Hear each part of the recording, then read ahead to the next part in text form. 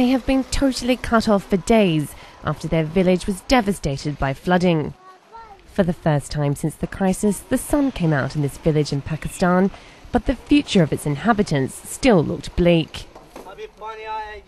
The floods took everything from us. It has destroyed our lives, and now we have to start again from scratch, rebuild our homes. But we've received no help from the authorities.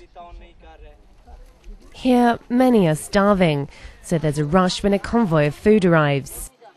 But it's not the Pakistani government who has sent the aid, but the Jamaat-e-Islami, an Islamic fundamentalist group.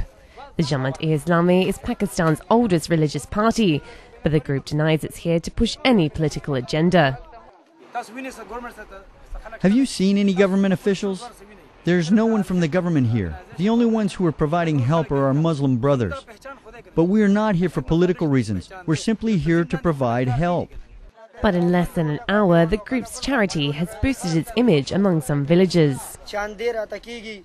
We would like the government to help us, give us food. But we are grateful to the Jamaat-e-Islami for providing aid.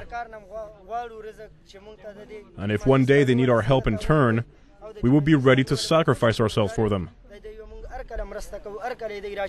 In flood-destroyed areas, aid provided by religious groups is greatly appreciated by those who've lost their homes and livelihoods.